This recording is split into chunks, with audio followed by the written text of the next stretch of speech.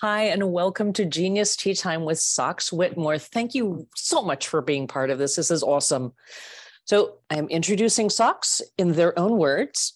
Socks Whitmore is an agender, gender non-conforming performer, composer, and storyteller rooted in voice and text.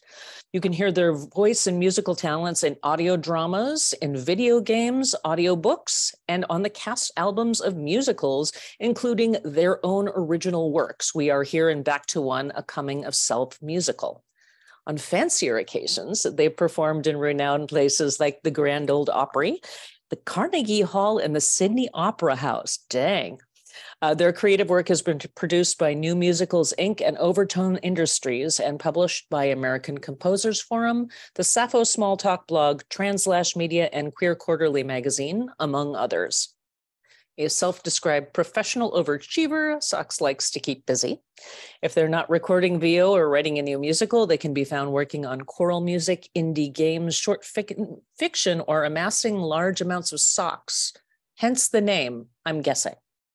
Good. All right. And for those who are curious, they hold a BFA in performer and composing from CalArts. Welcome. Thank you. And do you want to tell us about the Trans Entertainment Guild, which is the group that we're sponsoring today? I sure do. And thank you for reading my bio so enthusiastically. You got me excited to hear me speak. Thank you. The Trans Entertainment Guild is an organization I'm really excited to support. There are colleagues of mine at the helm, Mika and Natalie, who have been doing the work to increase transgender accessibility, representation, safety, doing the advocacy work in artistic spaces, particularly theater. One of their most recent projects was doing an all transgender cast production of The Civility of Albert Cashier, and they did that in New York, which was incredible. They are doing amazing advocacy work for trans artists in theater. So I'm really excited for this talk to be doing a little something for them. That is so cool. All right. And please tell us about trans inclusion in artistic spaces. Diving right on in. So just to give us a little bit of Trans 101 kind of at the top and make sure we're all on the same page, let's get some terms straight, right? So the word trans or transgender in full, often used interchangeably, mean someone who does not identify with the gender they were assigned at birth. And then cisgender, as the corresponding term, is someone who does resonate with the gender they were assigned at birth. So those two terms we use to describe the types of people in the world. You'll also hear non-binary. That is an umbrella term that describes individuals who don't resonate with the gender assigned at birth, but don't necessarily resonate entirely with one binary gender, male or female. And then if this may be a little new information, identity, expression, and pronouns, kind of the big three tiers of how we talk about gender, are all different separate things. So someone's gender identity may not align as what we expect with their gender expression, the way that they dress, have their hair, use makeup or accessories, and the pronouns that they use. For instance, I use they, them pronouns, as in here and here, and on a mask that I was wearing out and about earlier today. So pronouns are the language tool we use to address gender, and you might find that the pronouns you expect someone to use are not the pronouns that they actually are utilizing. So it's really important not to make assumptions and to come into a lot of spaces with the mindset of, I can't know what anyone is without them telling me. So starting to create that opportunity for people to self-describe and define, and making spaces where everyone is invited to be the definer of the language used to describe them. I thought I'd kind of guide us a little bit through my own journey and start right around when I discovered and came out as gender non-binary. So I, like many people, grew up without a lot of knowledge about transgender topics and queer topics. I grew up on the East Coast in a tiny little town in Western Maryland where we did not have trans people. And I didn't know anything about this community before age 18. And when I moved out to California for the first time for college and started to actually meet trans humans, my peers, and talk with them, it introduced me to information for the first time that gave me context for the feelings I'd had for a long time. So talking about transness is so important because you don't know what someone doesn't know that might change their life to know. For me, meeting my first gender fluid friends in my first year of college was a really defining experience that encouraged me over the following months to really question my gender identity. And I came out about a year after moving out to California in the summer of 2018. From there, I was a college student starting to use they, them pronouns. I was going by the name Socks at that time and figuring out how to be a non-binary person in an artistic space. And one of the first projects that I actually worked on as a non-binary person, out and proud, was an original musical of mine called We Are Here, noted in my bio, where I had already cast myself before coming out. I had already planned to play the lead role of a cisgender lesbian character.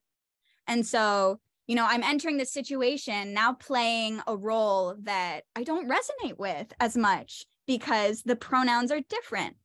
And so this started me really questioning how I wanted to be referred to in the rehearsal space, how I wanted my colleagues to separate my character and her gender identity versus me and mine, and making sure that those two things didn't get mixed up in a way that made me feel uncomfortable. You might notice if you've been in a lot of rehearsal rooms where characters are a part of the rehearsal process, that directors use the names interchangeably of actor and character a lot of the time. Mm-hmm. And usually that's not a big deal, but if you're a trans person playing a gender that does not resonate with who you are, sometimes that can be really uncomfortable to be referred to as your character more than is necessary. So in that space, I talked with my cast about it and made it clear that, we wanted everyone's pronouns to be shared and respected, and that I was interested in having my character referred to with her pronouns, as long as everyone else's characters and their pronouns were also being utilized in the same way.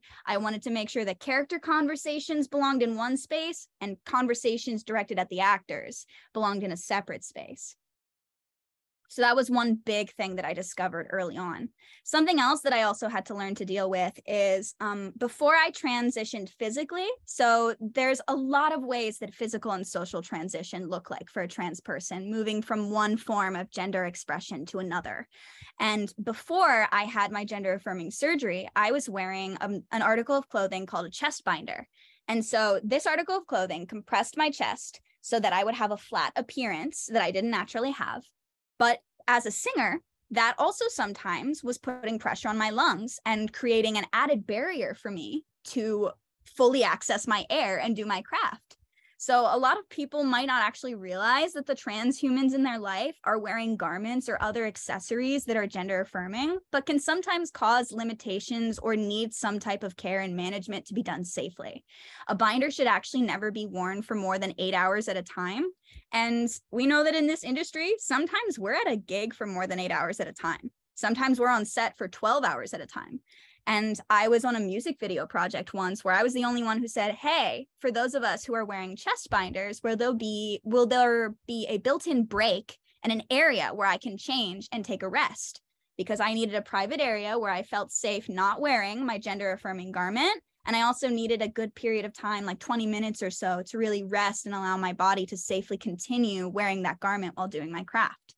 So something you might think about while you're working with trans individuals who are utilizing some of these tools for gender expression is to ask them, hey, are you using anything to affirm yourself that might require an extra break, a separate changing space? Are there any things that you need to feel really safe and comfortable and able to express yourself in that way without harm? A lot of times just asking the question can be really valuable.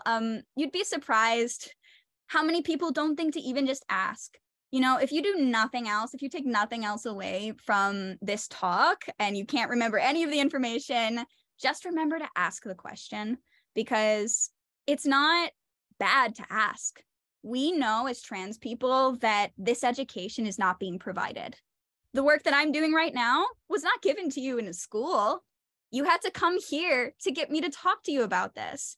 And so we understand that the education hasn't been given freely and that a lot of people are dealing with ignorance that they didn't opt into. So if you just show your interest in learning more by asking the question, you've already demonstrated a really important part of allyship, which is that you want us to feel safe, even if you don't necessarily know the first thing to do. And so I know at me, not every trans person can be spoken for by me. I'm only one human, but I know for me that I love just knowing that you've said, hey, what can I do to make you feel comfortable? Then I know you're an ally and that I can really come to you with things that I might need. Other situations, I don't feel safe because maybe I noticed that nobody else in the room used their pronouns when they introduced themselves. Or I can tell very clearly that I'm the only person in the room who is gender non-conforming in any way. And I feel very isolated in those circumstances sometimes. That happens with a lot of marginalized groups. You know, we tend to notice when we're the only person in the room, and the best way to make a space feel accessible when a minority has been minorized is to make it clear that you want the base standard for any space to be accessibility. Laura and I were talking about how accessibility for disabilities also kind of bleeds into this realm. There's a lot of overlap in the disabled and trans community. And a lot of this work is the same work of making sure that every standard we create works for every person. So yeah, that was my experience with theater. I wanted to also talk a little bit about voiceover. I'm a voice actor, and so something that voiceover allows us to do is play characters that don't align with our gender because it's only the voice, because the voice can sound like a lot of things. The voice isn't a gendered instrument, and oftentimes I'll find myself playing little boys, for instance. You'll find many people with treble voice types like my own are usually the type of people playing younger boy characters who are pre-puberty. And so voiceover gets into an interesting question about casting. And you'll notice this in communities of color as well. There is a huge issue in the world of voiceover and casting about accuracy and casting representation truthfully so that people are telling their own stories and not taking advantage of the fact that this medium allows you to play someone you're not to try and tell a story that isn't yours to tell. So for instance, when casting roles in the world of voiceover, there's a lot of talk about like, okay, well, how do I make sure it's clear that this character needs to sound male or sound female, that they're a male or female character, but that it's okay for trans people to audition, even if their voice sounds like something other than their gender identity. And so there's a little bit of misalignment there. For instance, if you didn't know, trans feminine folks who go on HRT, that stands for hormone replacement therapy. So they do not experience any type of voice reversal if they have gone through a testosterone-based puberty.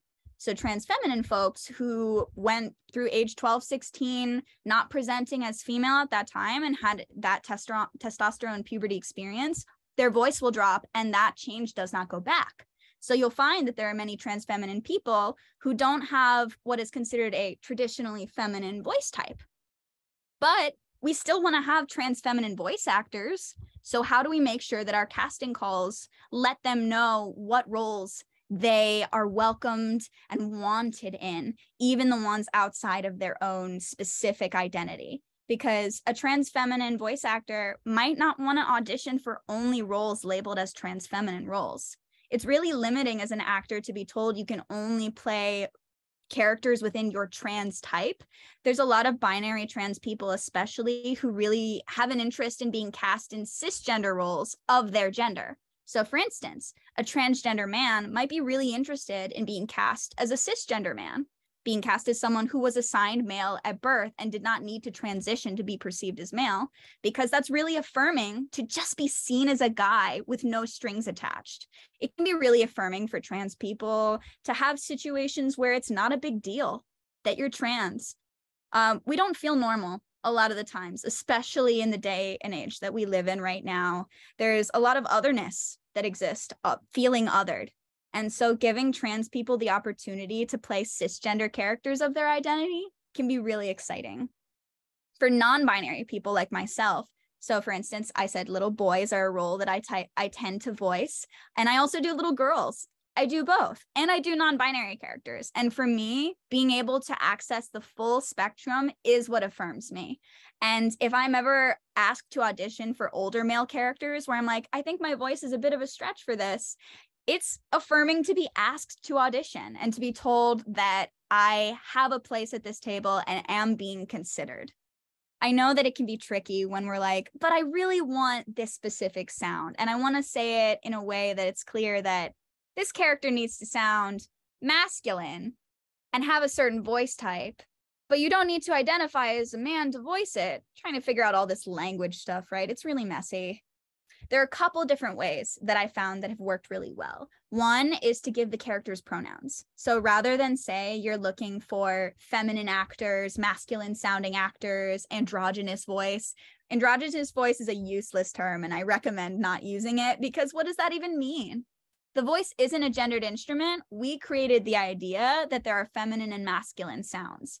So I recommend using pronouns or gender descriptor for what the character identifies as, and then let us know if you're open to actors of all genders and ethnicities or abilities, making sure there's a statement that says, here are the groups that this is open to. Sometimes you'll have a role that is a canonically trans role, and you'll want a similar note that says this role is open only to trans actors. So this gets into kind of the other side of the table, because it's so easy to cast people in roles that they are not. In the trans community, we've dealt with a little bit of an issue of having cisgender actors being cast in trans roles, such as voiceover roles. And the BIPOC community's dealt with this as well, having white actors being cast in roles of color because it was voiceover and you can get away with it if you're not on screen. It's really, really important for me personally to cast accurately. This is an opinion section, and truthfully, I can't make anyone and wouldn't try to change anyone's belief system. But I know for me, as an actor in this industry, performer, creative, human trying to survive, that I think casting representationally is the most empowering thing we can do right now. I think there's sometimes a little bit of, but acting is acting. So like, shouldn't you be able to play any character because pretending is the whole point? And people try to use that argument, but I would say my counter argument is, why do you think that this person who doesn't belong to the identity group can tell this story better than somebody who does? And if you think that, question that. That's me. That's my 2 cents. Opinion disclaimer. Absolutely. But I found it really, really empowering and exciting to get people of those minorities into those roles, because then you end up with a really beautiful, diverse, collaborative network. And you're actually getting those groups of people airtime. You're uplifting those communities. Right now, we're kind of fighting an uphill battle with stories where we need these stories to be told, right? We're in an era where we really need more information, more stories about historically underrepresented groups out there and made. But if we're making it without those voices in the room, we risk spreading misinformation. We risk sending the wrong idea about what this identity actually is and what it means to be, and how we actually protect those people. And we're also, by making this work and casting accurately, you start to allow more actors to be visible. More underrepresented performers and creatives start getting in the spotlight. And as we uplift those voices, we're changing the landscape of artistry overall, so that it's not so hard to find really well-told, well-produced, well-funded stories about these amazingly diverse populations that exist within humanity. Humanity is so gloriously diverse. And I think that at the end of the day, gender is just one more piece of the puzzle of trying to show all of the things that people can be. We can be so much more than the boxes we've been trying to put ourselves in for a very long time. So that's voiceover. And a little bit of casting and hiring. I know that some people struggle to find diversity. There's sometimes the question of like, well, it's so hard to find people of this group. Where are they? Why can't I find them? And the answer why is because of historically being disadvantaged. A lot of the times it's harder to find people of minority populations, not just because there's perceived less of them, but rather because when you've historically been put into this smaller place and not given access to the resources you need to get training, to get publicity, to be seen in the public eye, to be given funding, it's much harder for people of minority groups, such as trans and non-binary people, to access resources, because the nature of our culture, of our identity, means that more people are putting barriers to access. So you might find it's difficult to find a Black trans woman of color for your project because it was really hard for a Black trans woman of color to get college degree in acting. It was hard for her to afford acting classes. Maybe she couldn't find a space that was safe for her to exist as her authentic self and train. It could be money, it could be safety, it could be I can't access a car because of my financial disadvantage. And that means I can't get to the spaces I need to get to reach the level of artistry or the circle of people, the network that I'm trying to get into. So these people exist. The artists of these diverse populations are out there and hungry to make art. Even if you feel like you're struggling to find someone from a population, they are out there. It just means that they've been historically disadvantaged to a point where it's going to be more work to find them because the universe didn't give them what they needed to be right here with us, the people who had access to enough privilege to get to this place already, right?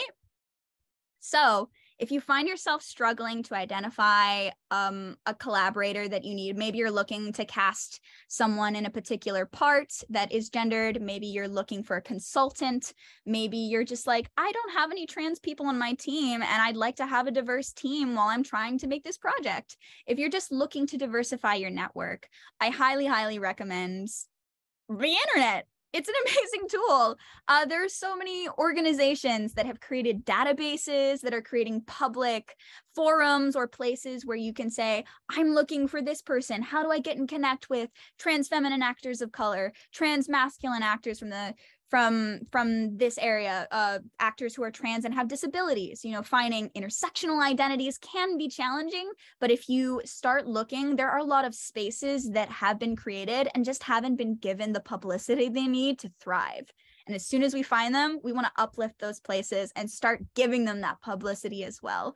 I think a lot of trans inclusivity is knowing that the work is long and that every project, while you want to do things in the moment and with your project to take care of any individuals who are from certain populations who have certain needs, even though you want to be doing those things in the moment, this is also the long game of creating overall structures that are more accessible and more compassionate towards people of diverse identities and uplifting those voices to play the long game so that they can join us in this overall shifting of culture towards more visibility, more normalizing of standards and structures that are inclusive. I'm checking on time. I have like 10 more minutes to blabber on, it looks like. So I'll keep forging ahead. Writing trans characters. So if we have writers who are tuning in, writing a story about a trans person is so exciting. I would love to see more trans stories that are about trans people who are doing not trans things. Something that would make a huge difference to many populations is to see their identities on screen, on stage, on paper, wherever content is existing. We want to see ourselves outside of this idea that we exist within a cultural trauma box. Every trans story is not a trans trauma story. I tell a lot of trans trauma stories in my personal work, but that's because I'm speaking from places of personal experience and interacting with my community and creating those teams so that those stories are told accurately and in a way that is impactful and helps our cause. If you're someone who is not transgender, I don't advise personally trying to tell a story about trans trauma. And the same goes for other marginalized groups, people of color, folks with disabilities. You don't want to try and tell a story about what it's like to suffer as a particular type of person if you're not that person, because people who are those people are going to tell that story the best. But I highly, highly encourage you to just start writing more diverse characters with no reason for them being trans other than we exist. Trans people exist normally. There are trans people working at your grocery store, at your bank, who are driving your Uber or your Lyft. You know, trans people are the same as cisgender people when it comes to what it looks like to just try and live as a human in the society. We are just trying to be human right alongside you, and we'd love to be seen in those same normal human roles. So if you were thinking about casting a cisgender person as your bank teller, consider having a statement that says, hey, we are looking for diverse identities for this role, because it's exciting to just be a normal trans person. It's hard to describe. I was in this film, The Magical Christmas Tree. I was cast. It was almost a direct offer. I was invited to audition. They found me through a database because they were looking for non-binary actors for this role. About this film is, as far as I know, the only Christmas rom-com that is a non-binary T for T story. So this is The Magical Christmas Tree, available on Amazon Prime and Tubi, should you be interested. And what was really fun about the role I was invited to play is I was asked to be an accountant. My character, Pace Howard, is a non-binary accountant.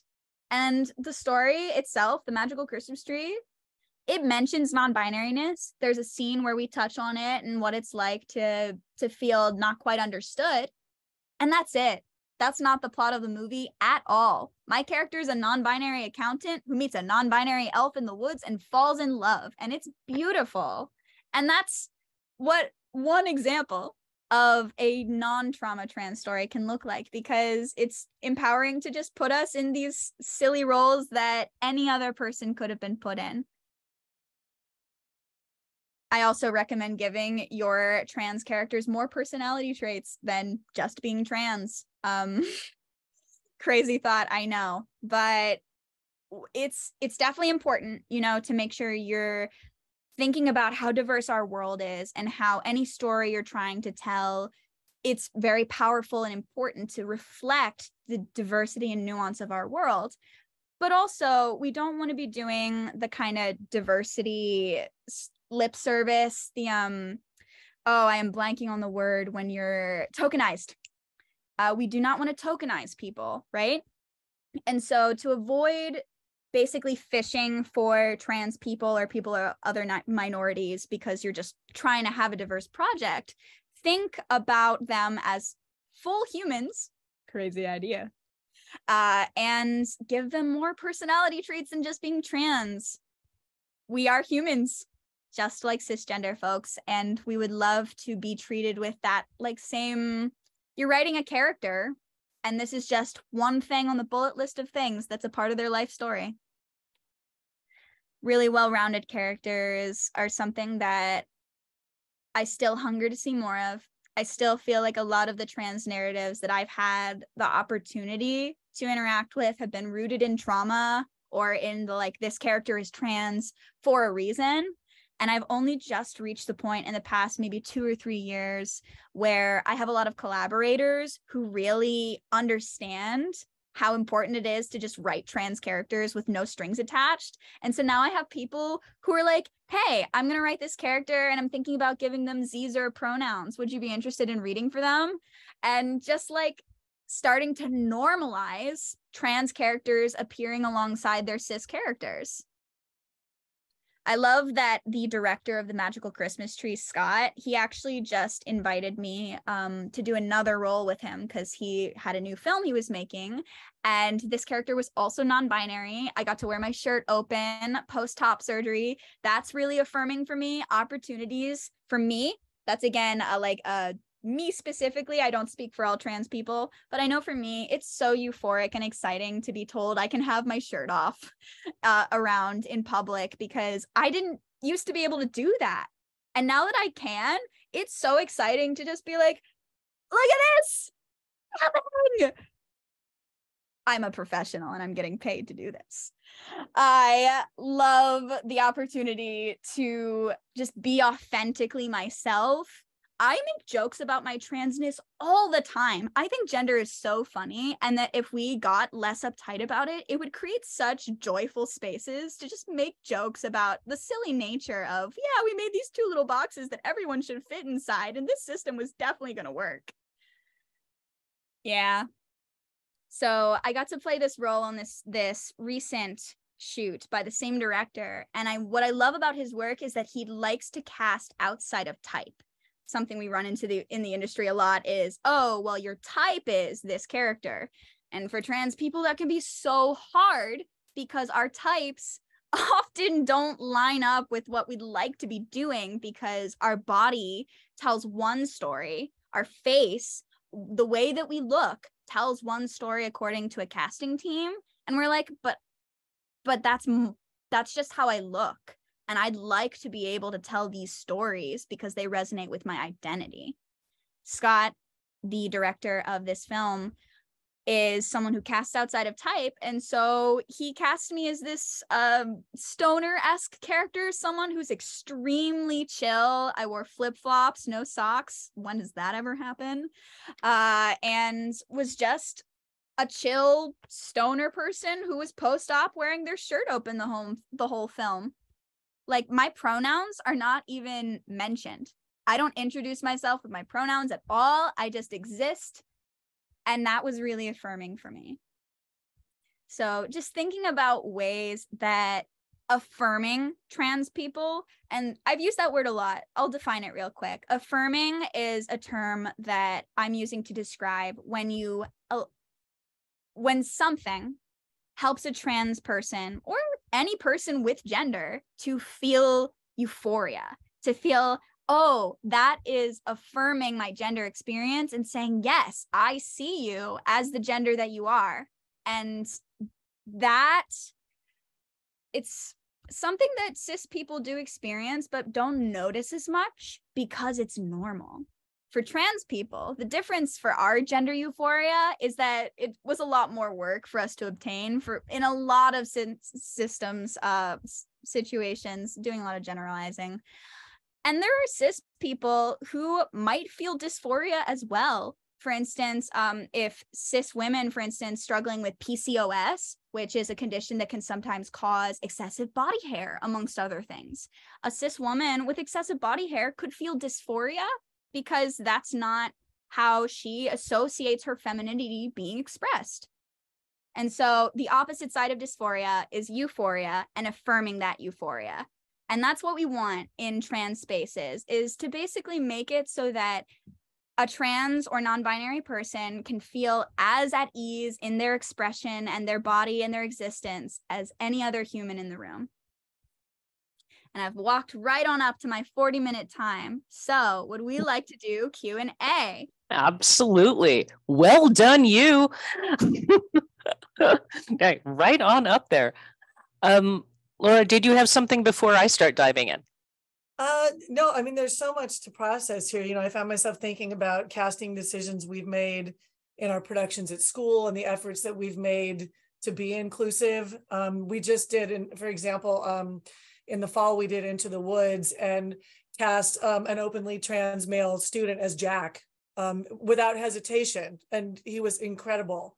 And the same student got cast in a male role in our town in the spring, you know, and earned it outright. There was never a question in the room. When the first audition happened, we all looked at each other and we like, God, that's exactly who should be playing that part, you know? And so we've been making a lot of, I mean, it makes me tear up thinking about it, because watching this student who, you know, whose dead name was female and whose identity was female when they started with us in middle school in 7th grade, move into themselves more fully, and then us being able to cast them so completely without reservation, you know, and to you know, to not have them walk in the room and go, ooh, what are we going to do here? It's like, come in and show us what you got, you know, and not a person in the room on the directing team hesitated. We're like, well, there's Jack, you know, that's done. Now let's move on to some other things, you know. And so watching that start to evolve in our student body has been really empowering for students, but also really informative for us, you know, in terms of casting. Like you said, I was thinking as you were talking, like you see Laverne Cox cast as a florist and a shop owner in You, and the identity wasn't what the character revolved around, you know. And I went to see Little Shop of Horrors a few years ago with MJ Rodriguez playing Audrey, and it's like, and she was amazing, you know. And seeing Transparent the musical is down at the Music Center right now, and I'm thinking, you know, it's not just that you're seeing these stories told, you're seeing characters being cast in places where they should be. And so I'm listening to you and like taking notes on like things to bear in mind, like as we're picking shows, as we're casting, you know, because like we're talking about doing Guys and Dolls this year, and it's like, well, of course some of the women could play gangsters, you know, but what if it's just, you know, I mean, anybody could be a gangster. It doesn't always have to be, you know, we don't have to kind of gender, you know, assign gender identity to certain characters. Even if it's called Guys and Dolls, there's a lot of fluidity there, you know, and there's a lot of fluidity in shows that people don't normally think there is. It's how you bring yourself to crafting it, and what you leave open when kids come in the room and show you who they are, you know. So I'm getting excited listening to you and feeling like some of what you're saying really affirms work we've been trying to do. And then some things you're saying, I'm thinking we need to do better in those areas. And we need to think about what that looks like, especially for vulnerable teenagers who are willing to tell you who they are at an age where like most of us were not as self-realized as teenagers are today. And the fact that they feel safe enough to tell you who they are, you know, we give questionnaires at the start of the year and let them tell us what their pronouns are and what name they want to go by. And can we call them that name? Is that okay? You know, and it's because I teach the arts, I'm really sensitive to that, you know, and making sure that you tell me how you need to be in my space and what I can do to support you. And we as a faculty have committed ourselves to trying to create those spaces, but it happens in varying degrees depending on someone's personal identity and comfort. So I'm taking rapid fire while I'm looking down, because I'm taking notes on what you're saying, kind of the key things that we need to keep in mind as we're working with young people who are, really trying to come into their truth and figure out how to create spaces for them to be known and seen, and to not assume that we know what roles they want to be considered for. You know, I think that's, and I have friends that work in the voiceover industry too. And one of my girlfriends does play some male characters, you know, and it's so much of what you're saying is resonating, but is reminding me of things we need to pay attention to. Mm-hmm. So, and with a show like Guys and Dolls, we're working against an aging canon that is not 100% the world we're in today, right? And yeah. so we look at some of the older material. Would a show like Guys and Dolls be adaptable for a non-binary person? Right. Non-binary person be comfortable in a show called Guys and Dolls? Right.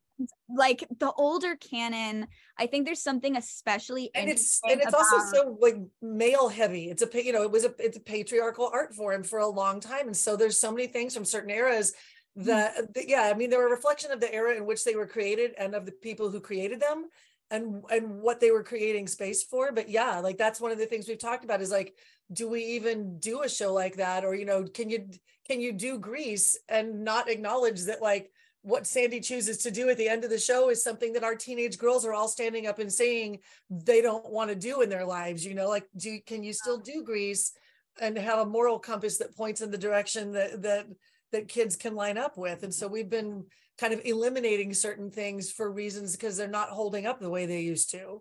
Yeah. And so this reminds me, if 1776 rings bells for anybody, that is an older musical that recently it's been touring North America. Right. It was on Broadway. And currently there's a revival production with an all women and non-binary cast of a show that has almost entirely male roles. My daughter she saw it recently. Yeah. Yeah. And I think I saw the show as well. And what I found really interesting about the way the source material was transformed by the casting is that so much of it was rooted in misogyny and patriarchy. A lot of the humor used to draw on degrading women. And then when we put only women and non-binary people in these roles, saying these jokes in an almost like, yeah, it's so funny that we used to write this as authentically funny, huh? and they kind of parody it by the nature of the casting. There has been a bit of a rise in gender expansive, gender blind. There's a couple of different terms circulating, but basically casting where you write what the roles, what the gender of the role is, but you open it to anyone of any identity and don't think about anyone's gender when casting, but rather just think about your total roles. I've seen some really fun gender inclusive casts. I saw Assassins, which is a Stephen Sondheim musical. I'm going to see A New Brain, which is like this fun little lesser known musical that's normally about this cisgender man experiencing a medical trauma, and instead there's going to be a non-binary person playing the main lead cisgender male role. And actually this non-binary person had reached out to me asking if I had any availability to be their understudy, because they really wanted to make sure that a cisgender man wasn't the one understudying them, because they wanted to preserve the fact that there was a change in meaning through the casting, and they didn't want to lose that if an understudy of a different identity was to tell the story. I have a question for you. One of the things that we bumped up against in some of our recent production meetings is when you cast against a role the way it's written in a musical, like in a play, you're not having to deal with vocal registers and singing, and so when you're dealing with musicals, if you cast somebody in a role whose voice, like you were saying, doesn't rest in the place where the song is written, but they have to sing with someone whose voice does rest there, there's a lot of things to consider when you're doing musicals versus plays. And so one of the things we bump up against is, it's not so much would we cast this person because they could do it. It's like, how do we need to then transpose or modify or manipulate the music to make sure it still works? Yeah, that is an excellent question. And it's actually one that, as a musical theater writer, interacting with a whole generation of musical theater writers, more and more people are starting to consider. I know that other transgender musical theater writers like myself are thinking about starting to offer like transposed versions of our songs as part of our whole package, like have different keys so that people are able to access the material regardless of voice type. That's not always. You should have a whole like canon of like, just call it transpose, and like there's your whole like, you're like with a sensitivity to the like what the music calls for or what the music allows somebody to be able to, how they bring themselves to it. Yeah, there's something about that that's a really important component when you're dealing with music. Yeah, obviously it's a complex question that is going to be a very different answer depending on your material, but in just like a general blanket kind of answer way, we have a lot of transpositional tools in this modern day and age. There's actually like a browser extension you can download that will allow you to transpose anything you're listening to if you're doing karaoke track off of YouTube. So with all these tools available to us as leaders in artistic spaces, if you feel like competent enough with those tools, giving your students that option could be really empowering so that they know that that's not a barrier to them accessing a space. And that they can be accommodated if that's a need. That's what we typically do is take advantage of those resources. And our music director is incredibly gifted and is amazing at transposing.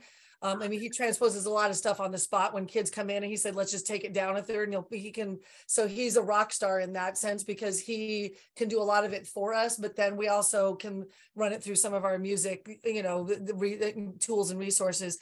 It's easier to do if it's a soloist than when you've got multiple part harmonies and things like that. So it's just something that we've been talking about as we're kind of thinking about, the if then of casting, and if this person has this role, then what happens musically, or where does the rest of the cast fall out? But it's just, there's so much to consider, and trying to create space and opportunities for performers who have every right to be on stage.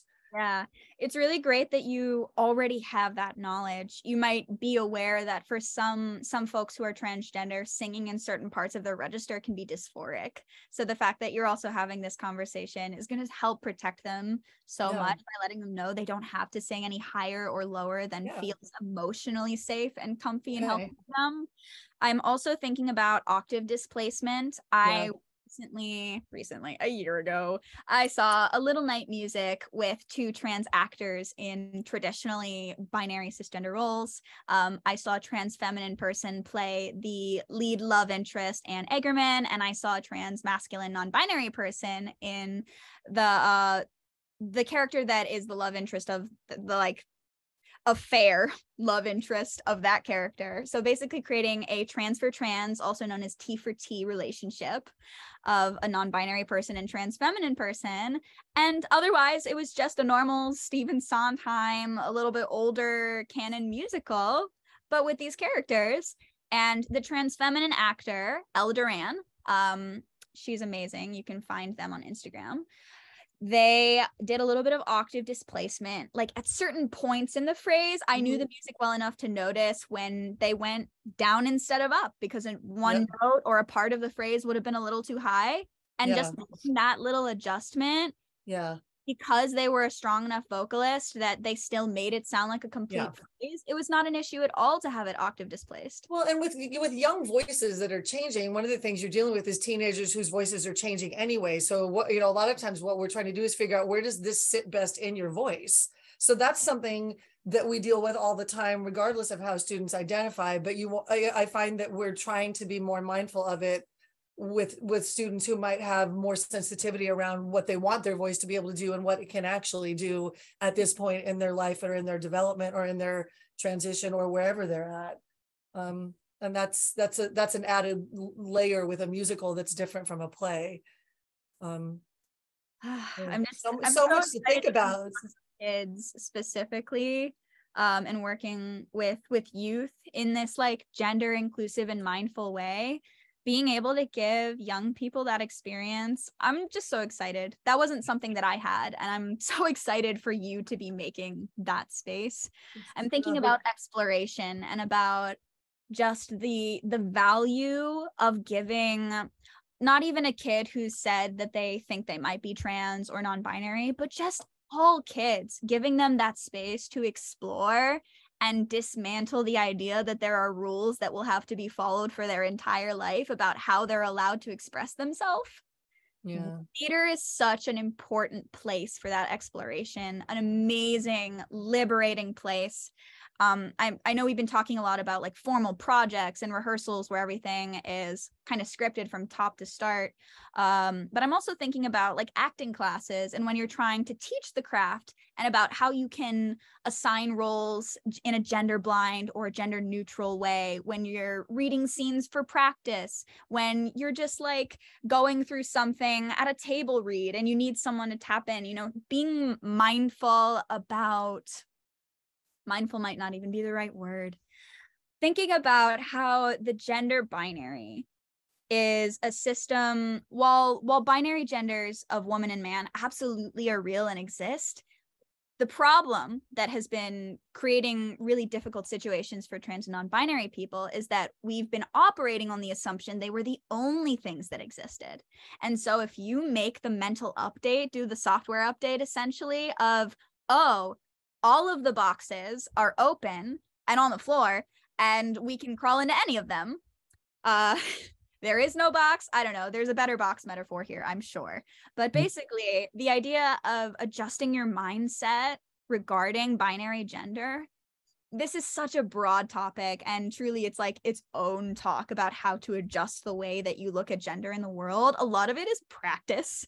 And so I'm so glad to hear that you've already begun that process, because the more you continue on this path, the more you will learn. A lot of this subject will be on the ground learning. Something that is really, this is kind of like a little trans culture inside joke thing. I watch television and film with my partner a lot. My partner is also a trans person. She's a trans woman. And we like to try and guess which characters are going to come out as trans in 2 years. We like to watch TV and say that character is going to go by she, they in 2 years. That character is going to be they, he in 2 years. And there's something that we found joy in as trans people of noticing all the ways in which many people who are comfortable describing themselves as cisgender, we see through that and we see the possibilities. We see the potential of gender. We see through the gender veil. And so that's like the long game of this work, of being able to see through the gender veil and be able to see the possibilities. It is a skill, but you're already doing the work. And I'm so excited for, as your eyes continue to open, the liberating spaces you're going to make for these kids. Oh, thanks. You've given me a lot to think about. It makes me, I kind of want to follow up with you and see if you can come do some kind of presentation with us of some sort, How cool is that? Talk about that with our faculty, but maybe with some of our students as well. Yes. Oh my gosh. I would love to speak to trans youth right now. And part of what's fascinating to me working with the GSA Club too, is the number of middle schoolers who are openly identifying as trans now. And I'm thinking, like, middle school is hard enough as it is, but to be that aware of yourself at 12, and to have parents who for in large part are supporting them, even if they don't understand it all. They love their kids and they're trying to, help them navigate. It's fascinating to me because I grew up in an era where that was not even close to something you could have done and felt safe at school, especially when I went to a public school, but still. But I was thinking too, like, we binge watched the kids, and we'd all watched Heartstopper and love it. And they decided they wanted to do a binge watch marathon with the GSA Club and just watch it stem to stern, and there's some great characters there too, that just are who they are. And it's, and that was something that was, I thought, really affirming as well. And it was refreshing to see characters that were written that way in the first place. Yeah. Oh, I don't know if this is something, if you do any type of awards within your school or something, but something I didn't touch on is actually like the Tonys. I don't know if anyone's heard about the non-binary actors that have been nominated for Tonys in the past year or so that have had to decline their nominations because they were told they would have to pick a binary gender category, and they decided they would not do that. Really?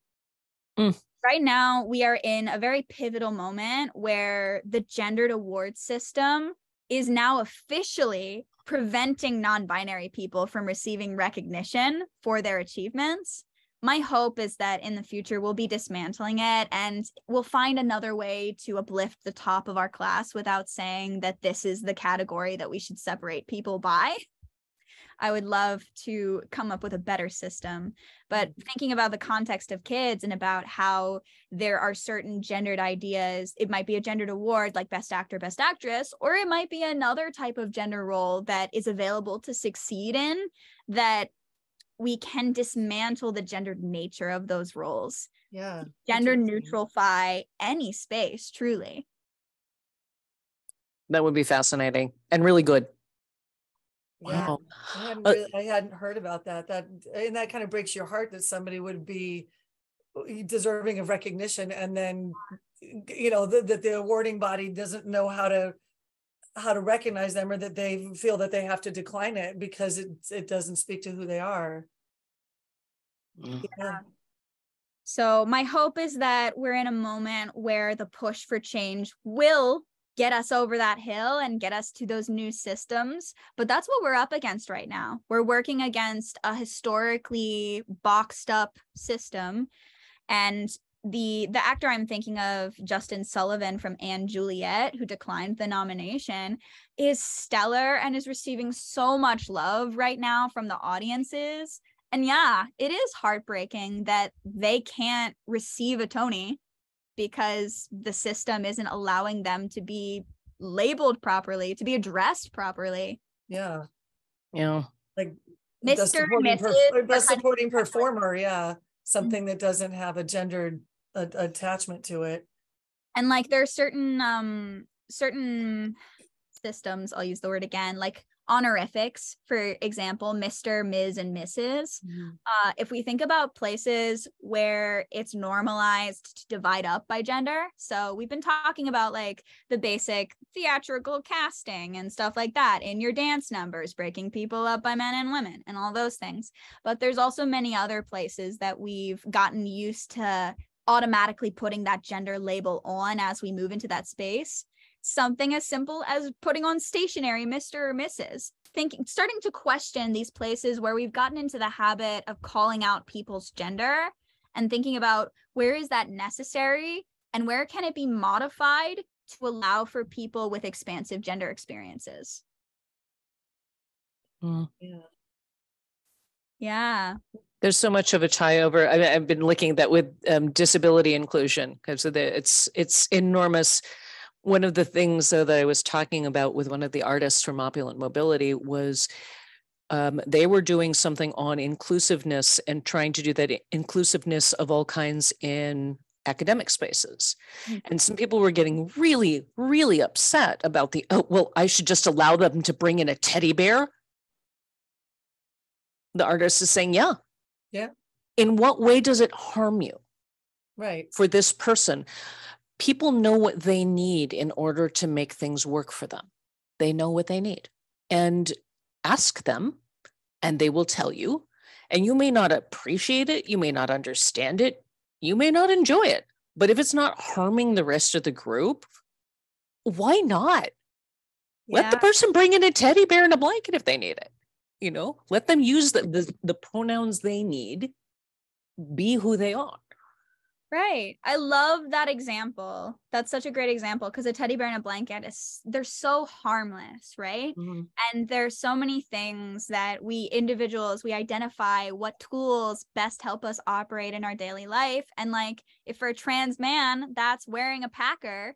So packer is a term we use to describe either a model of a phallic object or basically something to substitute it that is worn in the crotch area to create a bulge so that that person feels perceived as masculine. Yeah. But I was thinking about your comment about the binder, because Max, who was playing our Jack, wears a binder all the time and is very and people know, and is very open about like, here's what I need, and and feels safe and surrounded by people who know him well enough that we took that into consideration. But not everyone is going to be as forthcoming about that. Something that my friends started doing back when I was binding, I bound like every day for 2-3 years straight, and that was my life for a long time. And something my friends started doing that really made me feel seen and taken care of was, hey, how long have you been wearing your binder? Do you need to take a break? Yeah. Just being aware that that was something I was wearing, and that in the same way that a person who's a spoonie, who's a chronically ill person, might need a break for some reason, to be like, hey, do you need to sit down? Do you need a glass of water? You're someone with low blood sugar. Do you need me to grab you a snack? All of these things, being mindful about the possibility of the need and being the one to initiate the request of like, do you need this? That applies across the board in life for like all situations. But in this trans context, that alone, that's beyond allyship. That's then like, not just I'm trying to make sure that I'm doing the right stuff, but like, I see you and I see your needs, and I'm going to make sure you're taken care of. So important. Yeah. It is what we all need, right? Well, it just reminds you not to make assumptions, to let people tell you who they are and what they need. And then when they do that, you have to believe them and figure out how to make that happen. Yeah. And do that within the best of our abilities, because that's what we can do. Right. Well, I think also what happens with a lot of at least a lot of adults who and older adults who are working in an environment and around student, people who are a different generation from them, and go, and the language, so there's so much that moves at a faster speed than they can keep up with, or that we can keep up with, is understand that you're going to make mistakes, and that's going to be okay as long as you learn from them and you figure out how to do better. I think a lot of people are so afraid of saying or doing the wrong thing that they either say or do nothing, or they fall back on the thing that they've always done and end up sometimes doing more harm as a result, And so I think that being able to kind of understand that you're going to stumble, don't be afraid of being wrong, because I know that there are parts of the community that have gotten very angry because things are bad, and we're angry because it should be over. We've said everything that needs to get fixed, and it should be fixed by now. There are a lot of people who are angry, but I feel that the majority of trans people would be so excited to receive the type of welcoming that we're talking about. And you can make those mistakes if you've made it clear that any feedback you receive is going to be taken and implemented. There's a difference between I've had a lot of people get a little mad at me for correcting them when they got my pronouns wrong. And that's something I have to do every day. I correct people on this every day. Every time I step outside my door, I'm probably going to have to correct them on this. And I've been working on, instead of saying, I'm sorry, just saying, thank you. Exactly. Thank you for telling me, thank you for reminding me, and not apologizing and making them feel the need to forgive or to like, justify that they called you out on it. Like, just thank you for that. Yes. Like, you made a mistake that people make at me every day. But if you take the correction when I say they, and you go, thank you, they, and you implement it, I feel so much safer than when I'm at the doctor's office or the bank or the pharmacy or all of those places where I repeatedly have to decide whether to correct or to just suffer in silence, which is something that, especially as a non-binary person, so binary trans people will have this experience less because there's more of a clear, like, binary. People will start assuming their pronouns correctly if they reach a certain point in their transition socially and physically where they pass. That's a term that we use to describe being perceived as the thing that you are correctly by a stranger, passing as a woman if you're trans feminine, or passing as a man if you're trans masculine. But for non-binary people, there is no passing because the world at large does not remember that there's more options than she and he. And that's also something you can think about if you haven't already, is defaulting to they for people who haven't introduced themselves to you yet, starting to get used to, rather than doing the he or she. I see that still in contracts, in emails and places, and it's not even as effective and efficient as they. They as a singular neutral pronoun is a powerful tool and is really, really great for us to start using every day before someone has told us what their pronouns are, so that then we make the switch to what they've let us know is what they use and feels good for them. And conversely, if someone tells you their pronouns are not they, them, making sure we don't use they, them for those people. So if a trans woman says my pronouns are she, her, make sure that you're not accidentally starting to slip back into that they, them default for her, because trans femmes get they, them'd a lot because people aren't willing to address them as women. We've covered a lot of ground. I know. Wow. We have, so but much. this is wonderful. I'm trying to keep the recordings down to an hour. So yeah, let's wrap on up. I think we talked about a lot of amazing things. Thank you so much. This was, I feel like I got like this special treatment because it was just the three of us. It's so enlightening and helpful, and people watching the recording, you really missed out. This was a pretty amazing space to be in. It's a great space. And I will say, you can get the recording, get in touch, and we can send it to you.